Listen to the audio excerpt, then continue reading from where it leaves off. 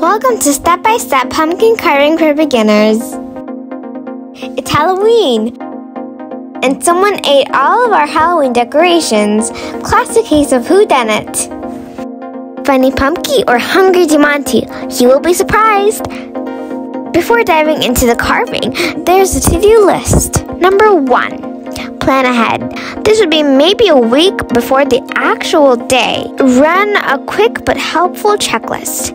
This may include looking up for carving ideas, ordering things you may need for decorating the pumpkin or carving, deciding a theme to match your costume, or watching a YouTube breakdown video for better insights. If you landed this video as part of your checklist, welcome.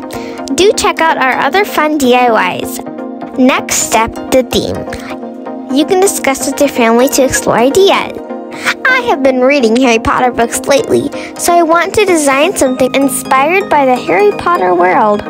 After much pondering, we chose Dementors. They have a simple appearance, but they're very spooky. Dementors are basically creatures who feed on your soul and life, i.e., must stay away. Important note here. It's absolutely alright if you don't have a theme. Pumpkin carving is supposed to bring you joy and create memories with your family. It's not something you need to stress about. Pick any picture you find amusing. I'm going to go with the theme of our pumpkin feeding on something like this, inspired by Dementors. The next step would be to make a list of items. The VIP, a pumpkin. Based on your inspiration, pick the size of your pumpkin. We made sure our pumpkin was a decent size, which left plenty of space for us to draw the whole face. You'll also need a big bowl for the pumpkin waste. Tools. As a beginner, we decided to get this toolkit. It has different tools for scooping, scrapping, etc.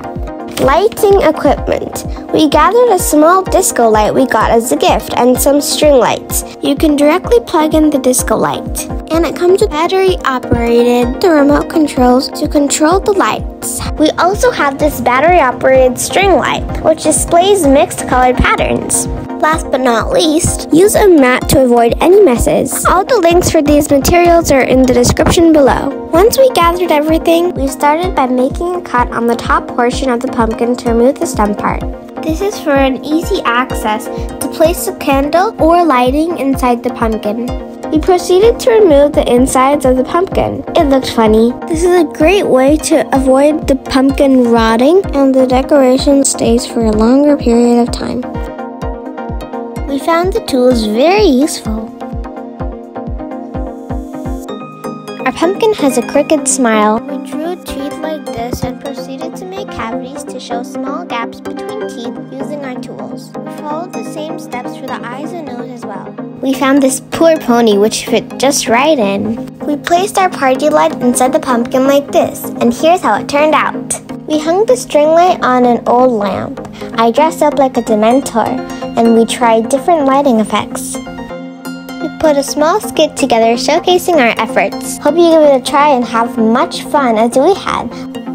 October 30th, 11:59 p.m. October 31st, 12 a.m.